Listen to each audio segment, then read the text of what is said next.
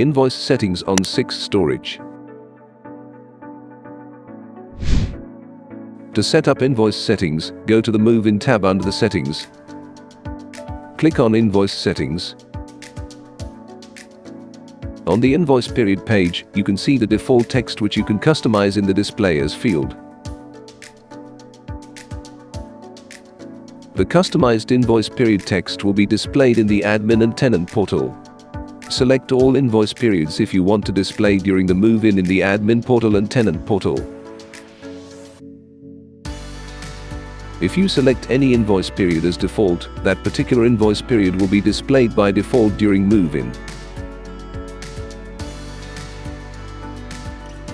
To proceed, scroll down to the Invoice Recurring section. You can customize the invoice recurring text here as well. Similarly, based on the checkboxes selection, the invoice recurring options will display in the Admin and Tenant portal at the time of move-in. Note: if invoice period, daily, weekly, 14 days, and 28 days are enabled, then you cannot deselect the anniversary option in both Admin and Tenant portal. Finally, click on Save. You have completed the invoice setting process. Have further questions?